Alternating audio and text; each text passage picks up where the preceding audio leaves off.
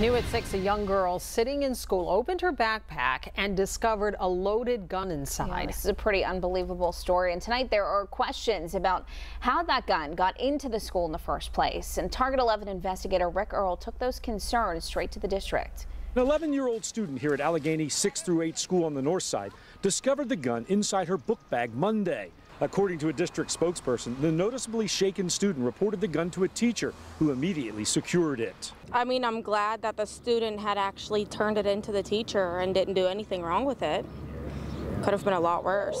The district notified all parents, but today some want to know how that gun got inside the school that's equipped with metal detectors at the front entrance. We reached out to the district about those concerns, and a school district spokesperson tells Target 11, quote, "To ensure school safety, I can't be too specific. The intake procedures vary by school. Some have the bags go through the metal detector, and some schools have staff take the bags as students go through." And last year at the adjacent Allegheny K-5 school, a gun was discovered in a kindergartner's backpack after the student went through the metal detector and staff then searched the backpack. In this latest incident, the district says a staff member did search the bag, but apparently didn't see the gun.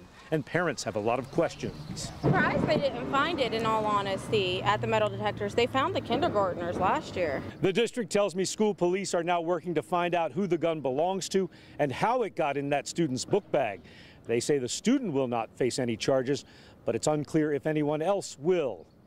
On the north side, Rick Earl, Channel 11 News.